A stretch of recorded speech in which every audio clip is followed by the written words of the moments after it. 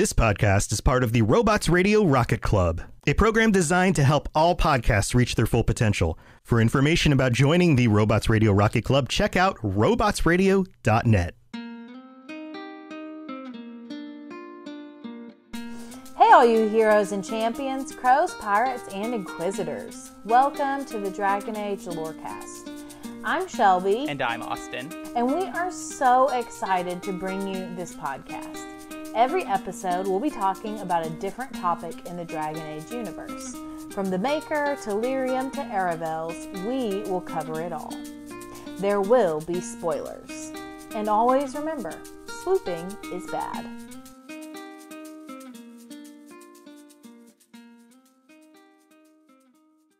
Hey Shelby. Hi Austin. Are you ready to talk about some Dragon Age? I am kind of ready. Kind of ready? Well, our topic today just isn't my favorite. Oh, right. But we have to talk about this specific faction because they're a huge part of the lore. Well, it's a good transition. So who are we talking about today? We're talking about the Templars. Woohoo! Yeah, sure. To start, why don't we talk about how our first impressions of the Templars when we first saw them in game? Oh, yeah, that's a great question. Do you want to go first or do you want me to? I can go first. I remember thinking, so because I played Dragon Age late in the game, I had played Assassin's Creed first. Right. And so Assassin's Creed, as everyone knows, also deals with Templars, except they're closer to what we would know as Templars in the Knights Templar from our real history. And so, in the early Assassin's Creed games, they're painted as the bad guys, the evil guys. And so when I played that, I was like, ew, Templars. Don't like that. Mm-hmm. And I just kind of got that a lot of like other media or real life influencing to the Templars. So when I saw them, I'm like, oh, they're basically just overly religious boys with a lot of power. And like in the first game, they're all men. We don't really meet a woman Templar. I think we meet a female Templar in Awakening. Oh, well, I didn't play Awakening when I first went through. Just a comment. And that's not base game. So what about you? Well, I think Origins, for me, okay, so when I first played Origins, I somehow accidentally sided with the Templars, even though I, saved all the mages and basically was like, no, I'm going to find all these people. Like, there are still people in here. We're going to rescue everybody that we can. Somehow I ended up siding. That meant I sided with the Templars. I don't know how, but it's what happened. Whatever. So I was already annoyed at that situation. But I was even more annoyed about this whole right of annulment thing. Which I think we can talk about a little bit later, but, they just have the right to literally kill everyone in this whole circle. That doesn't seem okay. That's not right. That shouldn't be allowed, is what I thought going in. And, I was a Dragon Age newbie, so I didn't really understand all the context or, information or lore behind the significance of that. And, not to say that killing people is okay, but, it's a little bit more complicated than just whether or not you kill people. So to me, those two things really turned me off from the Templars. I did not like them. And then Cullen, of course, when you meet him in Origins, he's just been tortured by demons and he is not mentally coherent whatsoever. And so he's just screaming like, kill them all, kill them all. And so I was like, what is happening with these people? Like, there is something not right here. So that was my first impression. Right. So as you mentioned, they're a big player in Thedas. Especially as the games go on, they become an even bigger and bigger player. They're kind of a secondary faction in Origins. Like, still important, and they have a main quest, but, you don't really get into like meeting and working and the sort of like development of individual Templars like you get in Dragon Age 2 comparatively. That's true. Yeah, that's a fair point. And so let's just get into it, because I feel like there's probably, because they're so well known and we find out so much about them in game, there might be a lot of stuff that we've just kind of skimmed over because we don't read those codexes, or we say, oh, well, we know everything we need to know about the Templars. True. So let's just jump right in. We always start with my fun facts, and I do have several for today. Number one, there are at least 15 Knight Commanders in Thedas. And we'll talk about what a Knight Commander is later, but if you remember from the games, it's basically the top Templar of that particular circle. So that means there are at least 15 circles of Magi in Thedas, which is quite a lot. I think there's like 8 countries or so, give or take minus 1 or 2. So that's about 2 per country. And we know that there are some countries that only have 1. There are some countries that have more than 2, whatever. But that's about how the numbers stack up. Well, and it makes sense. It does.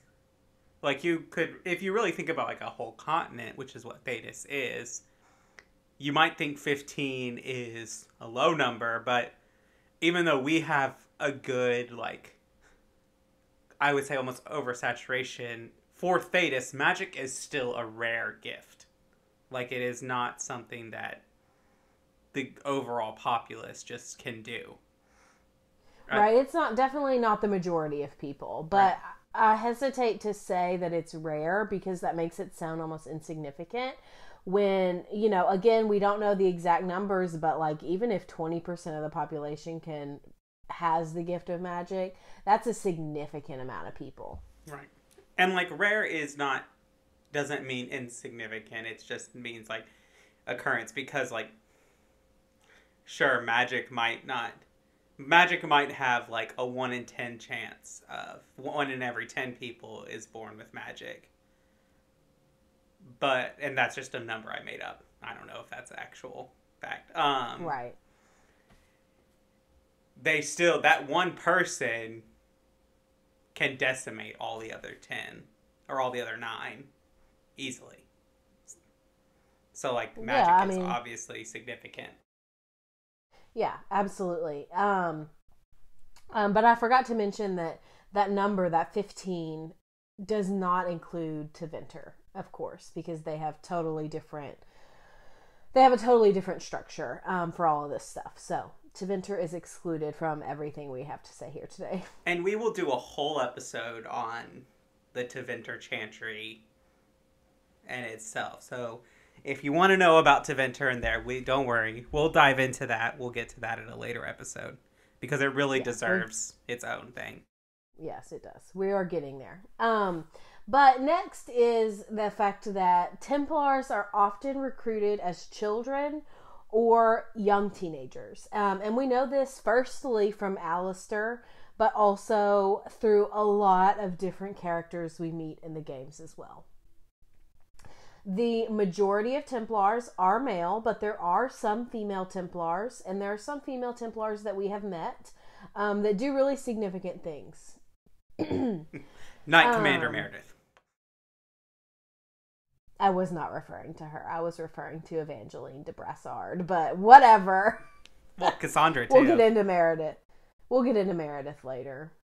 So non-human Templars are very, very rare. It almost never happens, but I couldn't find an explicit example of like, yes, here's an example of a non-human Templar in the lore. Now that I say that, I'm sure there's going to be somebody that's like, oh, hey, here's one. But I didn't want to say 0 because technically they could be if they really wanted to be. But it's very rare. It's also a thing about, for me at least, like, well, dwarfs, I assume, are in the same way unable to become Templars, just as they are unable to become mages. That we know of. That we know of. So maybe, I don't know. I think, so we're dealing mainly with humans and elves. Because and Kunari. Kunari, yeah, but I feel, after learning about Parvalin and everything, even a Talvashah for Kunari to join the Chantry would be a betrayal even worse than being Talvashah. I think it would definitely be anathema to most of the Kunari, but I also think it makes sense because they hate magic so much. Yes. So I think it would make sense for a Talvashah to become a Templar because they're thinking, oh my gosh, I hate magic. Yeah, let me be part of this group that controls and eradicates it. So I think you could go back and forth on that one. And then my last fun fact is that romantic involvement with anyone, but especially with mages, is deeply discouraged by the Templars. However, it happens more frequently than you might think. Well, they're just funny. Some of my favorite dialogue revolves around Templars and romantic involvement. For once, okay, Anders will say to Aveline on if she ever did roleplay with Wesley, and he would list some very popular Templar roleplays, which is the Templar and the Apostate, the Templar and the Desire Demon. What did Aveline say to this? She was appalled. Yeah, classic. And kind of in the, tracks. I'll kick your butt if you don't shut up. Again, that tracks. And then, obviously, conversations with Cullen, and you can, when you, in the quest, I think, Enemies Among Us, in Dragon Age 2, where you go and you have to find the Templar Wilmond, or, yeah.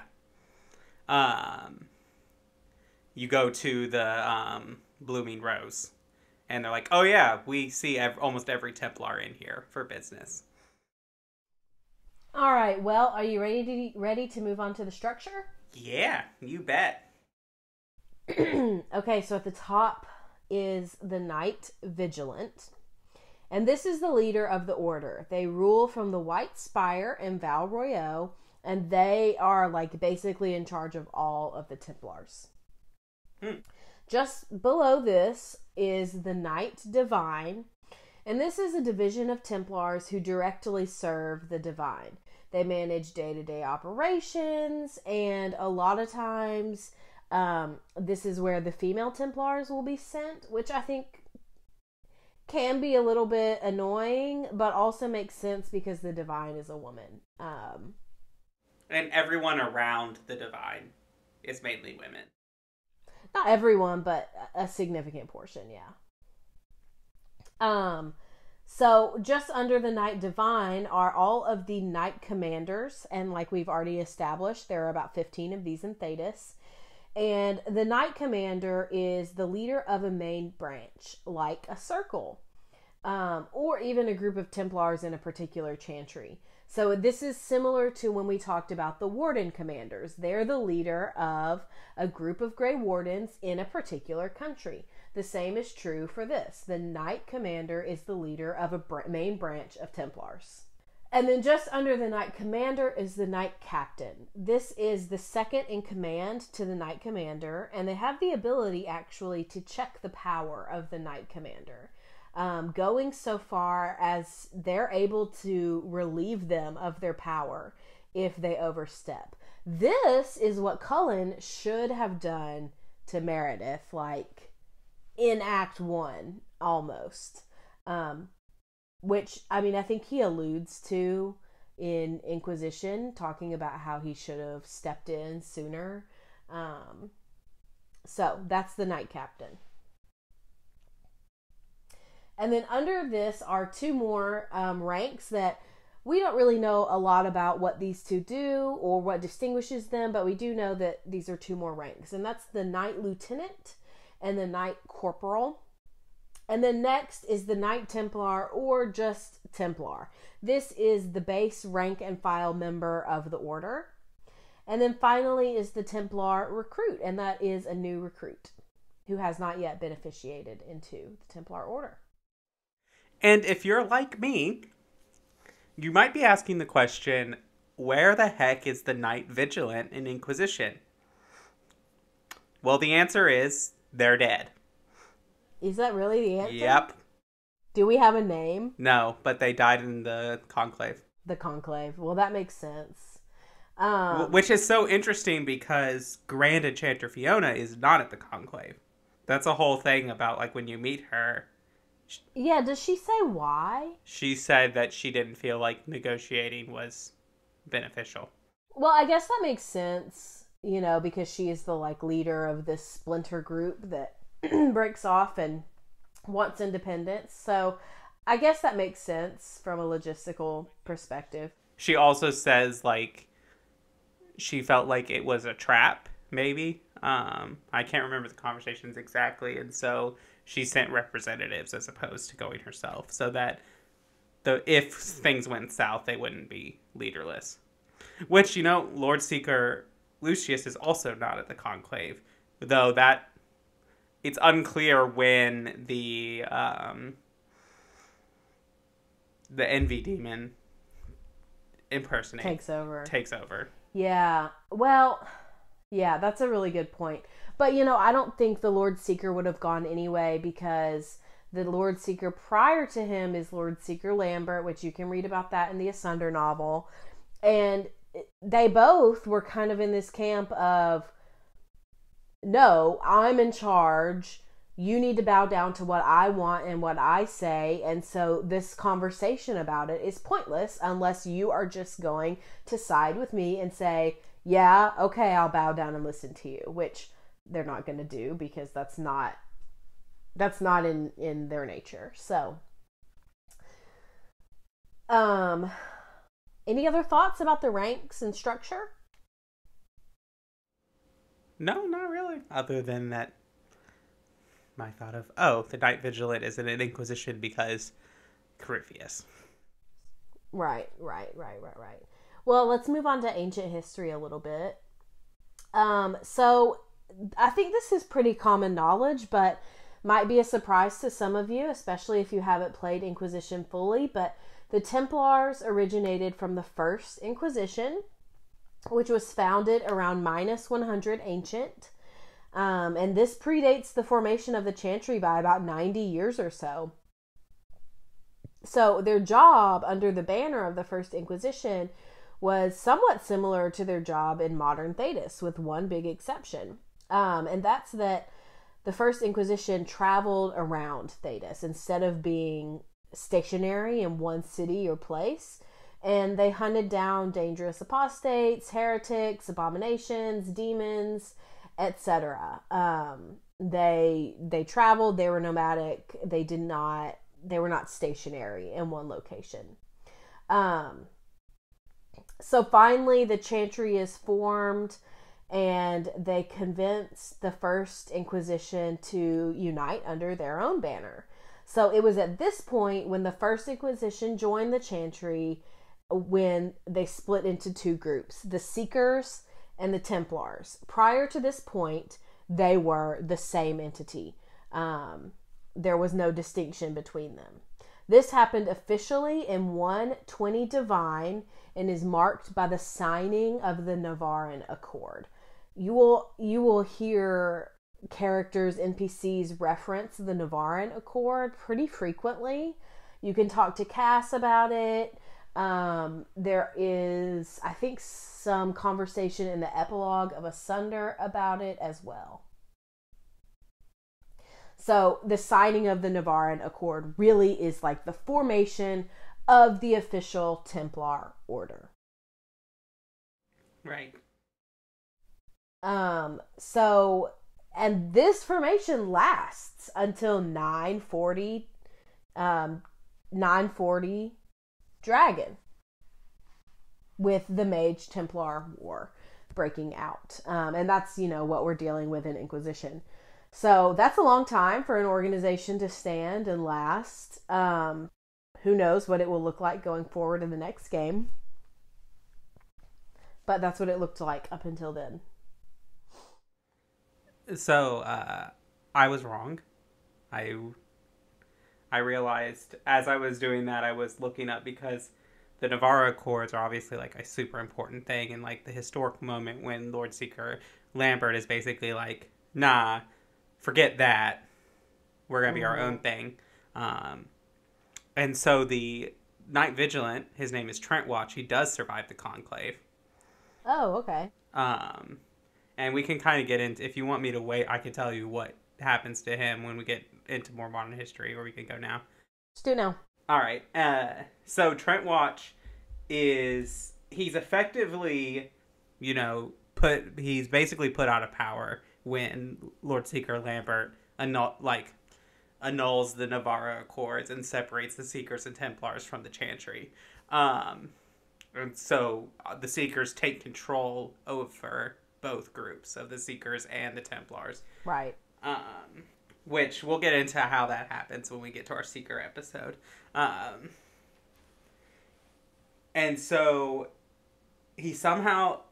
Trent Watch somehow survives the Conclave. Then after the Conclave, the Envy Demon, posing as Lord Seeker Lucius, he sends a letter to Trent Watch asking him to sneak into Theron 4 Redoubt, which is where Champion of the Just takes place, under the cover night, and see him in the Knight Commander Denham's office.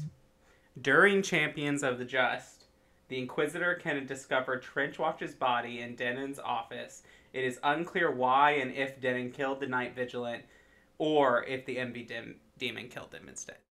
That's interesting. I remember this now vaguely because Denham turns into a red lyrium behemoth, but one of the behemoths that you fight in the destruction of Haven. So you could have a little hypothesis that Denham was already ingesting the red lyrium at that point, and probably was entranced and enthralled by the Envy Demon. So honestly, it doesn't really matter if it was the Envy Demon or Denham, because they were all on the same side, right? Right. And this just a little bit off topic, but this just gets into a thing of like kind of solidifying the timeline. So obviously the Envy Demon comes into play sometime either right after the Conclave or before the Conclave. I would argue... I don't think we know when. I know. I'm tending to believe before, because that's why Lord Seeker Lucius doesn't go to the Conclave. Yeah, that makes sense.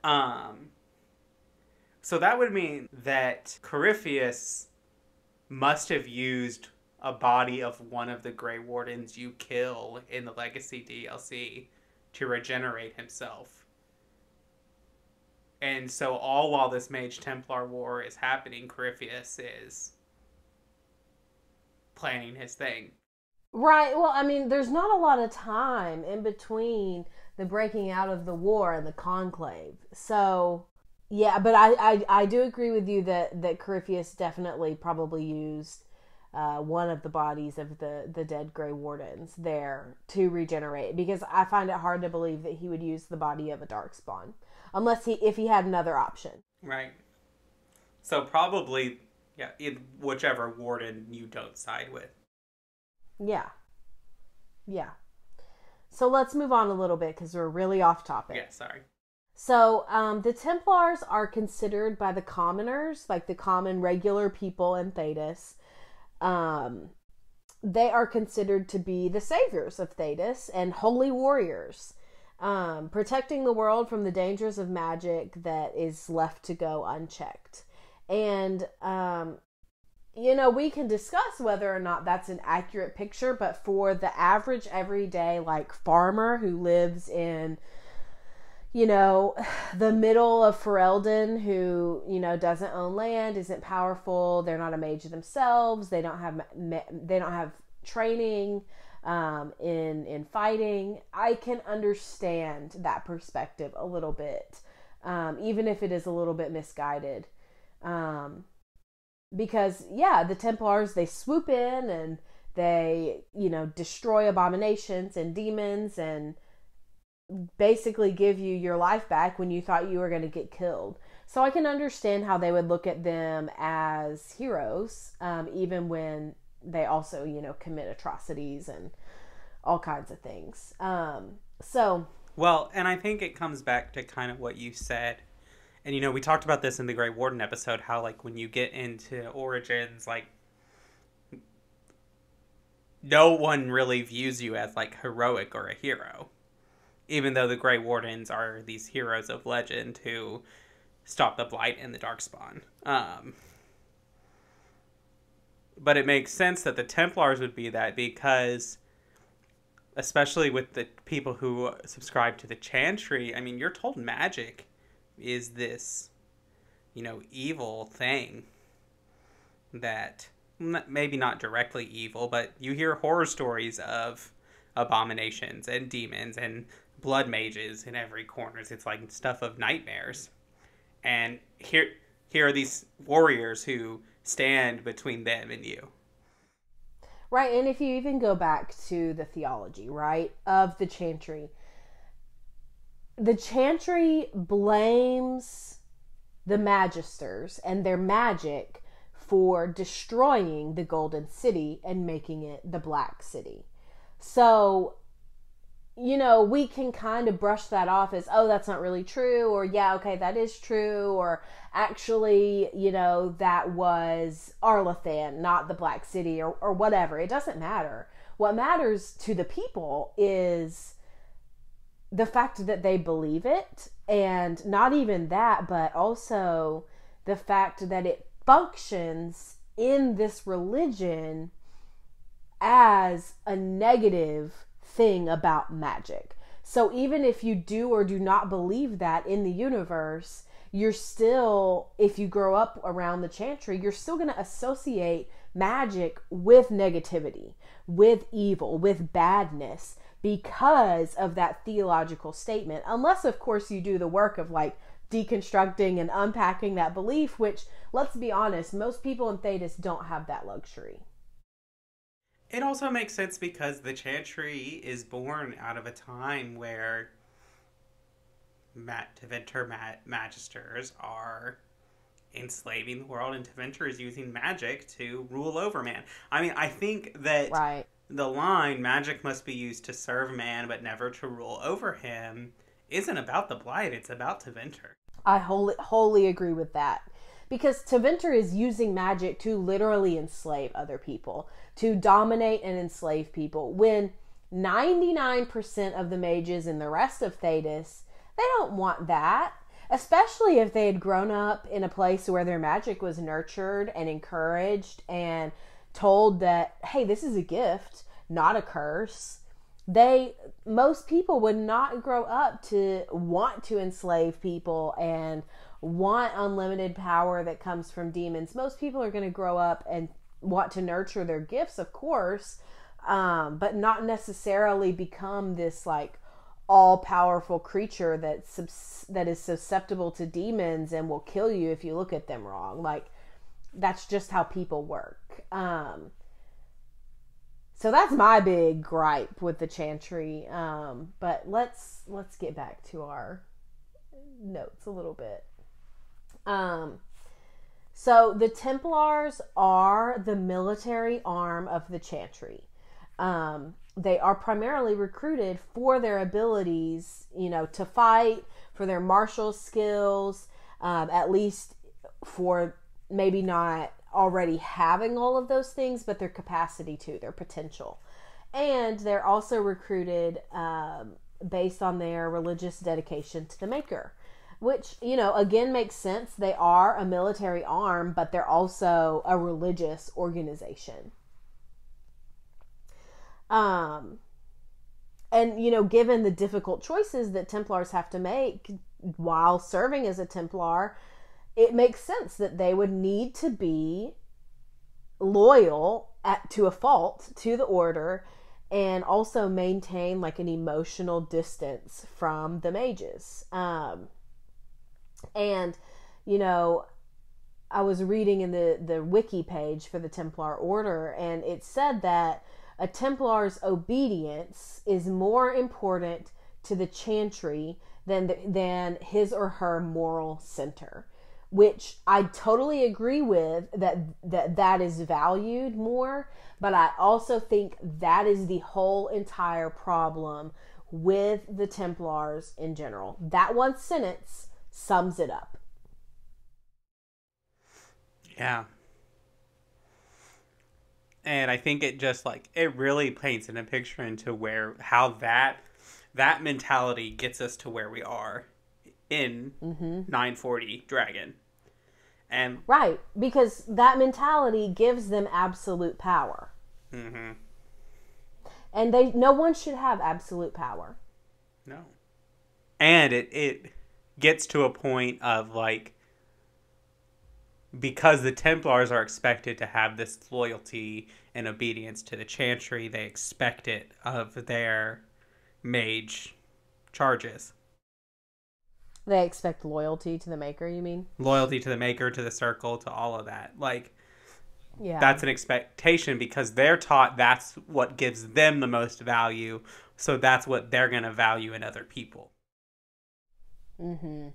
Right, which is not necessarily true, and I don't even think most mages would value that.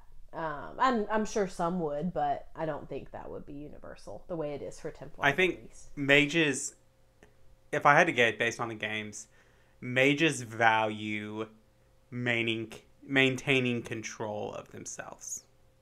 Your everyday mage, the thing that they find that they want to hold on to more than anything is control of themselves, whether that be giving themselves over to a demon and becoming, you know, an abomination, or the vice versa, becoming tranquil and losing all of that. I don't understand how either of those things let you be in control. No, I'm saying that's what the average mage doesn't want either of those options to happen because they want to be in control of who they are. Right, yeah. They value autonomy to a fault. And you know what? Why wouldn't they? Of course, when they've been controlled and demonized their whole lives, of course they would value having autonomy to make their own decisions in whatever ways they can when they live in the circle. I think that makes sense. Well, I think now is a good time for our break. I agree. So let's go on to the break. We have some exciting news to share. And so we'll see y'all after the break. Once upon a time, 27 years after the bombs fell, there were two people, a vault dweller and a California girl. They met and sparks flew. That's when things got interesting. Once Upon a Wasteland is their story.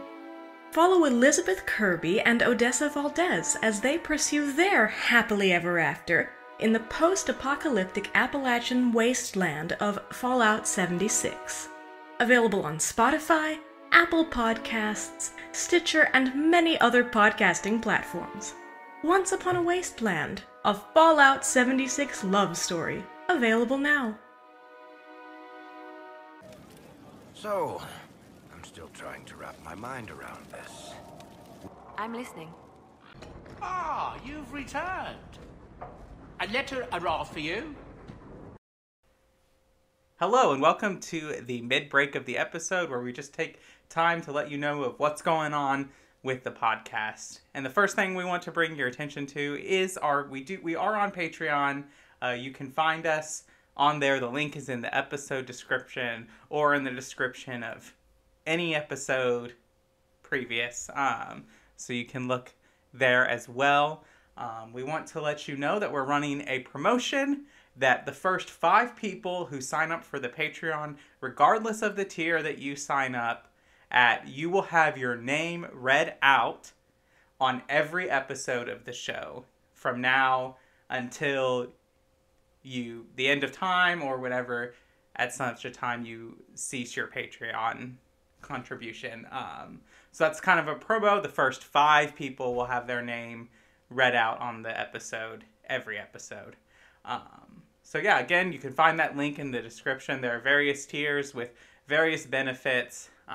Again, the promotion applies to the first 5 regardless of the tier in which you contribute to. And we do have some good news. We do have our first patron.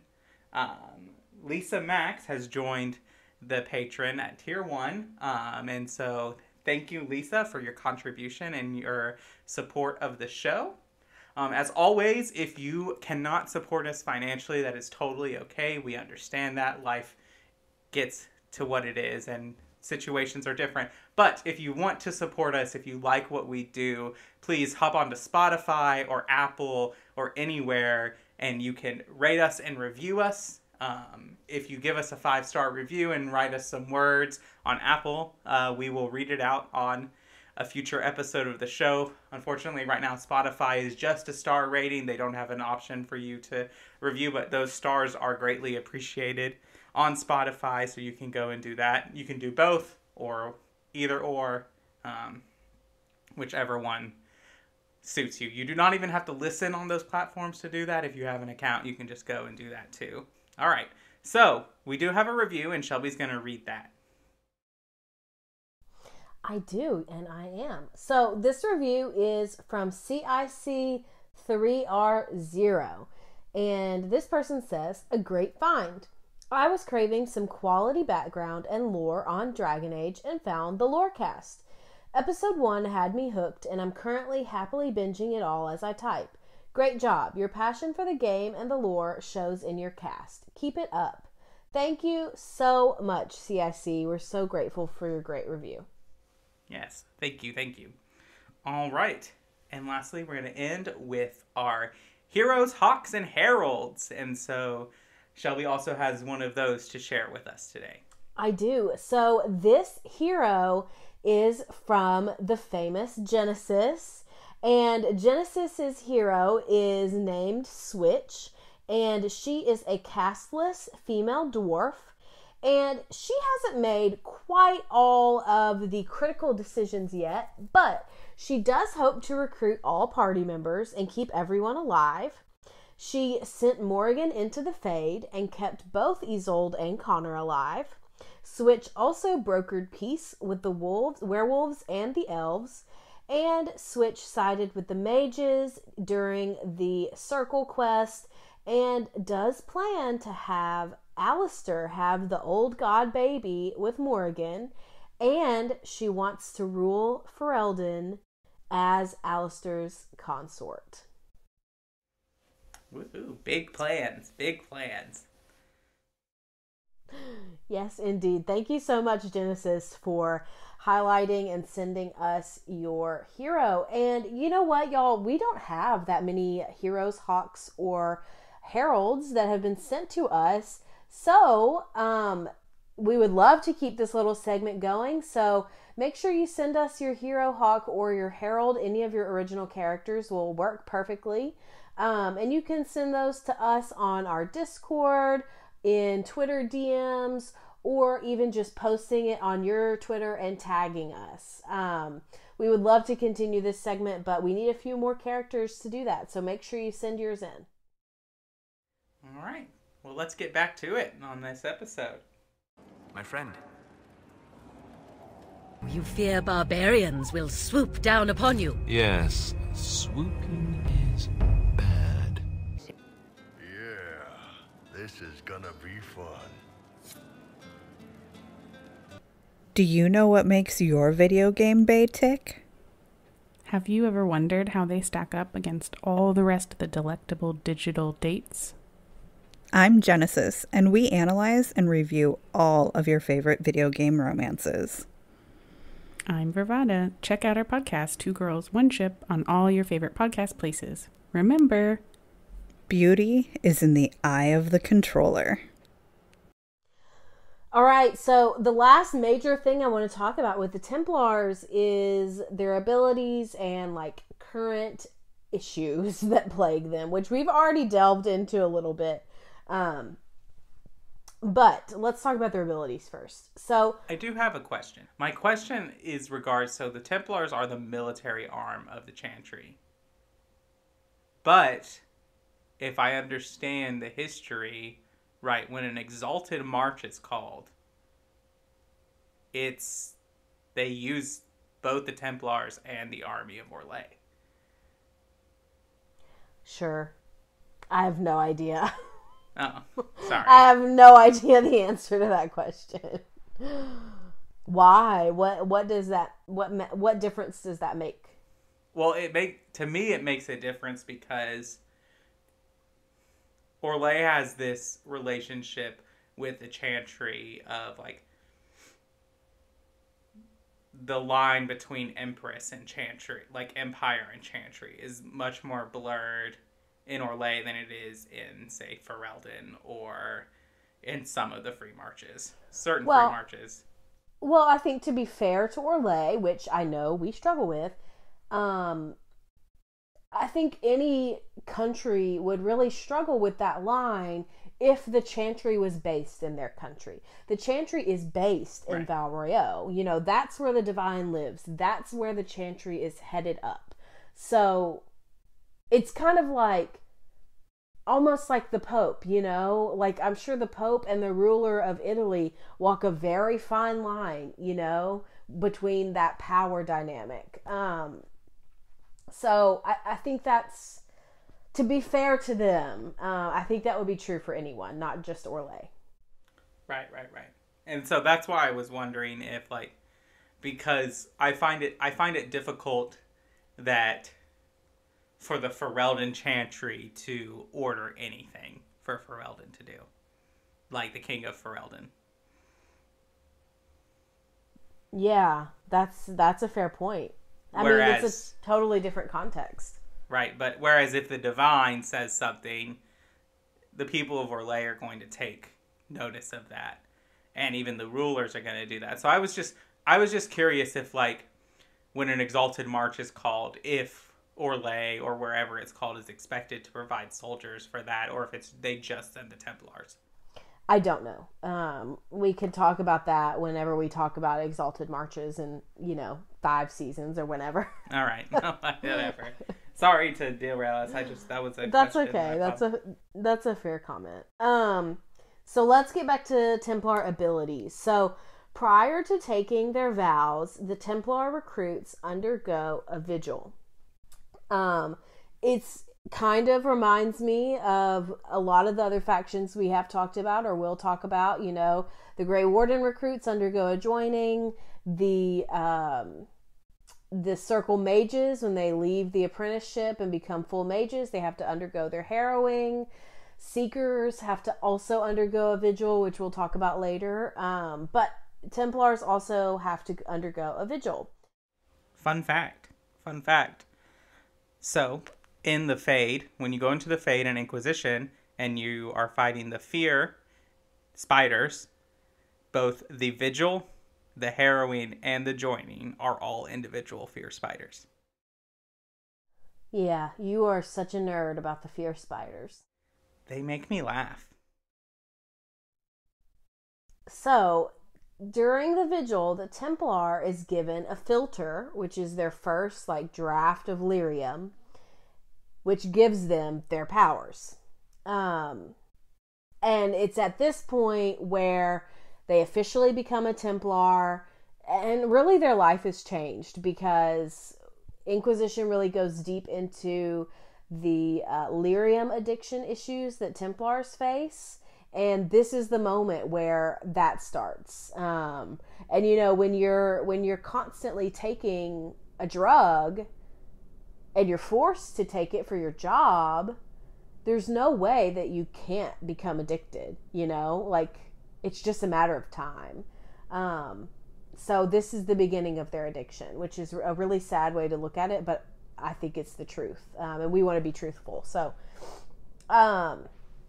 in addition, the Templar Order also dictates that Templars, they don't like seek ambition and glory for themselves. They don't seek wealth or acknowledgement or glory. They seek to serve the Maker. Their lives belong to the Maker and the path that they've chosen to be part of the Templar Order. And so all of these vows, they take all these vows right after or during this vigil. And then after the vigil, they are officially a Templar. So Templars, when we talk about their abilities and their fighting style, I would be remiss if I didn't talk about how they're specifically trained to counter and deny magic. When a mage or like a demon or abomination or anything seeks to work magic, they tap into the Fade in order to reshape reality. A Templar's ability basically closes off the mage's access to the Fade. So that means all of their magical effects dissipate. It goes away. And the mage is unable to change the world in front of them. So from a mage's perspective, Templars reinforce reality, which means they make it so that spells cannot be cast in the first place. They can't get in touch with the Fade. They can't, reshape or alter that reality, and they can't cast spells. And the Seekers also share all of these powers that we just talked about, even though they go through a totally different vigil and process by which they get powers. The Templars and the Seekers share this level of ability. And some Seekers and Templars even believe that their abilities are gifts from the Maker. So, yeah, do you have any thoughts so far, Austin, about Templars generally?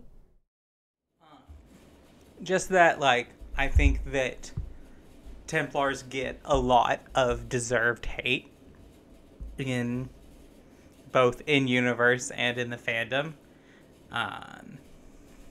Especially in Dragon Age 2, they are pretty marked as, these oppressors, and they do oppress mages in a sense of that. And even, they contribute to the oppression of elves and other groups, non-human groups in Thedas. But I think that it doesn't negate the necessity of Templars for me in the universe. And I think that it's a fine line to wanting the Templars to be as they should, which is a protection against mages. Because, unchecked, Tevinter would have enslaved the entire world. Tevinter Magisters breached the Fade and caused the Blight. Whether they got into the Golden City or whatever, Corypheus is living proof that he went into the Fade a man and left a Darkspawn. True. And so I think that in that situation, the Templars are needed because an unchecked mage who wants to wield devastating power can do devastating things to such a large number of people. And so I think that Inquisition does them an injustice in a way, even though, and we'll talk about him later, but Cerberus is a very beloved character by the fandom, and, Alistair and Cullen both have Templar backgrounds and all of that, but I just think that Templars are necessary to the world of Thedas. I just don't know if I agree with that, because, yeah, mages are dangerous, but again, going back to what I said earlier, if they totally changed the way that they viewed magic, and not in the whole language in the Chant of Light, but if they viewed it as a gift that should be nurtured and used to benefit society, not to oppress other people or hurt other people, but to benefit and grow yourself and your community, like, that would be such a more healthy way of looking at it. And then you just wouldn't have these issues to the same extent that you do now. Like, you wouldn't have people being so afraid of magic. You wouldn't have the amount of people turning to demons and spirits to give them new powers. You wouldn't have as many mages becoming abominations. You just wouldn't. You would have mages that are nurtured in their lives and are allowed to, like, fulfill their calling in life, you know? And so then Templars could become something else that protects the mages from the public. Like, I think that's what they really should be doing, because mages are an oppressed group of people in universe, in lore. So they should be protecting mages, not further oppressing them, which, you know, if you've played Dragon Age 2, you know that whole game is about unfair and unjust treatment of mages by the Templars, specifically by Meredith, but by all of them. So I get what you're saying, and I definitely get your point of view, but yeah, maybe I'm just thinking about this in terms of, like, an ideal world and what I would love to see personally. But those are my thoughts. I think that you have a good point, and I do think that mages should be nurtured. It's one of the reasons that I think that Cassandra is the best pick for Divine, because I think that she would bring a good portion of, like, she would want to care for mages and want to see mages not abused and oppressed and things, but at the same place would want to bring the Templars and the Seekers to where they want to be. So yeah, that's really it. I just think that when someone can decimate an entire city by themselves, there has to be something that can regulate that. That's fair. Well, let's move on into some known Templars. All right. You want me to read the list? Why not? Okay. So, known Templars are obviously Carver Hawk, if he is not brought to the Deep Roads, will join the Templar Order because he's Carver. Cullen, obviously. You meet Cullen both as Templar and as an ex-Templar, which I think is an interesting development. Obviously, we talked about Knight Captain Denham. Delrin Barris, who we'll talk about a little bit more later. Emmerich, who we meet in Dragon Age 2. Evangeline de Bessard. Get that right, Shelby? Mostly. Okay. Knight Commander Gregor, who is the Knight Commander of the Ferelden Circle during Origins. Henrik Meredith Stannard, who is the Knight Commander in Kirkwall. Otto Ulrich. Raleigh Sampson. Rylin and Rylene, I'm assuming. Is that the difference between those two? Thrask, Wesley Villain, and Wilmod, who frequents the Blooming Rose in Dragon Age 2. And obviously there are more than just these, but these are some of the significant ones that we encounter in quests and all those kind of things. Right.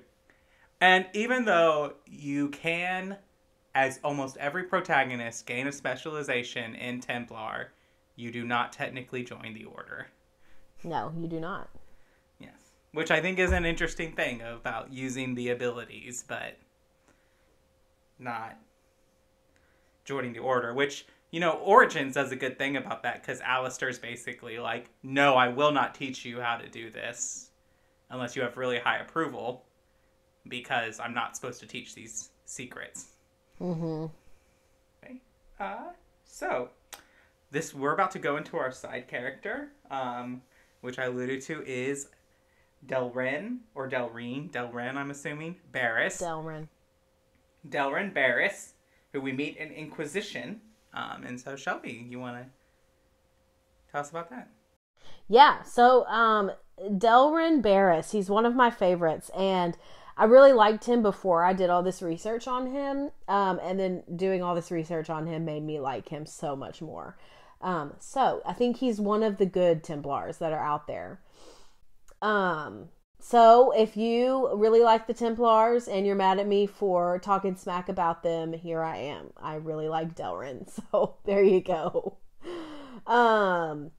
So Barris is a Templar that we meet in Dragon Age Inquisition, and you really get to know him if you side with the Templars. And I kind of think that most people probably side with the mages, because the game kind of pushes you towards that. But honestly, I tend to side with the Templars just for Barris, and also because the fight at Haven is easier if you side with the Templars. But Barris is awesome, and I really like him. So if you don't side with the Templars, you also see him in the very beginning of the game when you go to Val Royeaux for the very first time. He is the Templar that questions Lucius in like the direction that the Templars and the Seekers are going. And he basically gets yelled at, but that's Barris. So Delrin Barris comes from a noble Ferelden family. He's the second son of Ban Jevrin Barris. They live in northwestern Ferelden near Lake Calenhad. And there have been other notable knights in their line.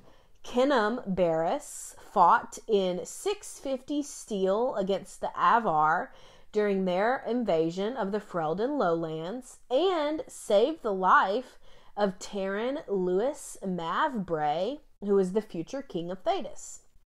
And another famous Templar in his line is Alara Barris, who took up arms against the Orlesian occupiers in 898 Blessed and successfully drove them from her family's holdings. So Barris comes from a line that has multiple Templars and multiple notable Templars in his lineage. So Delrin is sent to the Templars at the age of 12. And we can find a letter that his dad wrote about him in a letter to the Knight Commander. And so I just brought a snippet from that letter because I think it really sums up his character. So this is what his dad said about him. Delrin has the stomach for fighting, but not a love for it. The boy is even-tempered, thinks swiftly, and shows no interest in the affairs of a band. Train him as a knight, and he will grow into a man who does the order credit. And I think his father was 100% correct, right on the money, in this letter that he wrote about his son. Well, the World of Thedas Encyclopedia says that these words that Barris's father wrote were prophetic. Barris's first mission was to hunt down rumors of apostates in Dragon's Peak. Unfortunately, this mission went sideways real fast and turned into an all-out brawl between a cult of blood mages, an unbound pride demon, a passing Dalish clan, 2 Seekers, some Tal Vashoth mercenaries, and, of course, the squad of Templars. So in this fight, Delrin was not the squad leader of the Templars. Instead, the squad leader had been killed in the fight. But his fellow Templars were so impressed by Delrin that they elected him in the field to be the unofficial leader of their squad for the rest of the mission. The brawl lasted for another 3 days. Eventually, the Templars emerged victorious, and Barris had this to say about the mission. The demon has been slain, the mages are subdued, the Qunari freed, the Seekers mollified, and the Dalish returned to the woods. A bard then came upon them and wanted all the details of this story, of course, as they are wont to do. Delrin gave him a quote. Delrin gave him, quote, a brief and sober account. This bard, known as Lyrium, a bard, wrote a book of poems called Thunder Upon the Mountains, the Battle for the Heart of Dragon's Peak, about this very mission. And this story is now one of the most popular stories in Eastern Ferelden. So that's just Barris's early life. Like, this is when he's a young Templar. And he goes on, to stand up for justice during the Inquisition. He fights against the Red Lyrium. And if he survives the battle at Therenfall Redoubt, you can recruit him into the Inquisition, and he becomes one of your recruits. So that's a little bit about Barris. I really like him. I think he has a lot of character, a lot of integrity, and I wish he was a party member, honestly. Yeah. I really like Barris too, in that I think Barris, along with Cullen and a few others, Thrask maybe, really kind of exemplify what a Templar should be. Which I think at the end of the day, a Templar should be someone who wants to protect the people they're charged with in the circle, and the people of where their circle inhabitants. They are meant to protect people and to do that. And I think that Barris's first mission really sums up on that, because he mentions every group of people, and not one of them was really fully, like he said, oh, we killed them all. Right. And I think that that's kind of where he is, and the statement his dad says about the stomach for battle but no love for it. Kind of the reluctant warrior trope that we see a lot in fantasy. But to me, that just exemplifies like what it means to be a Templar, and like is a good pull for siding with the Templars, other than the kind of metagaming thing that Haven is easier if you side with the Templars. It is easier. Right. Which, if you're trying to get that slow and steady achievement where you need to be. Yeah, I know. I'm trying. And so he is just a really kind of class act and everything. And I like him a lot better than Fiona. Me too. And I haven't read The Calling, so I haven't gotten I haven't gotten any more of Fiona than the little bit we get in Inquisition. But we talked about this earlier, but like her reasons for not being at the Conclave to me are a little sketch. She's just a little sketch. Here's my opinion. And maybe this is controversial. Maybe this is a hot take. I don't know. I don't really care. The Fiona in The Calling and the Fiona that we meet in Inquisition are two different characters to me. Like, they are not the same. They are not the same. We are not the same person. Like, it's just, they're not the same. Like, even her description in the book looks nothing like who we meet in Inquisition. So, honestly, I just chalk it up to they're different people. Right, and I just don't feel like there's such, like, a casual, like, throwaway line where Fiona basically, like, name drops Alistair to the Inquisition. Does she use his name, or does she just say, like, my son or whatever? No, she says Alistair. Yeah, I don't like her characterization in Inquisition. It's one of my biggest gripes with the game. So yeah, I think that I just really like Barris. Yeah, he's a great one. Well, do you have any other thoughts about the Templars? No, I don't have any more thoughts. Do you?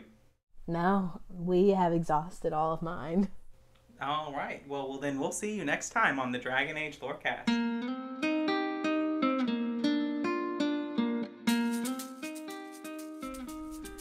Thanks for listening to the Dragon Age Lorecast. As always, you can find us on Twitter at DA Lorecast.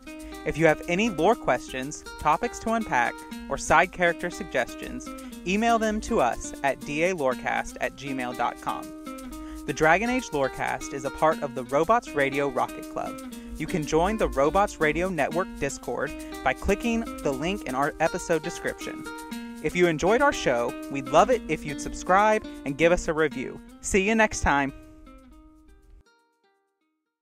Hi, I'm Firewriter, and I'm the host of The Pixel People, a podcast dedicated to taking a close look at our favorite characters from our favorite video games.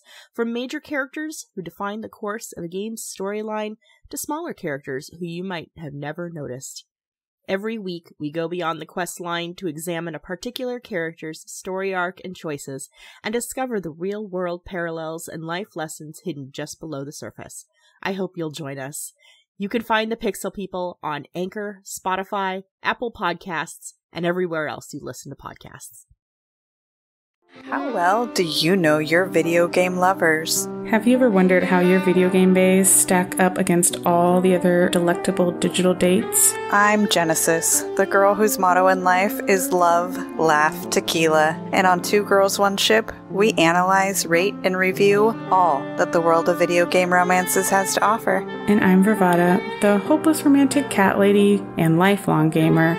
But you should know that our podcast centers on character and romance analysis and doesn't shy away from exploring the fun of physical connection.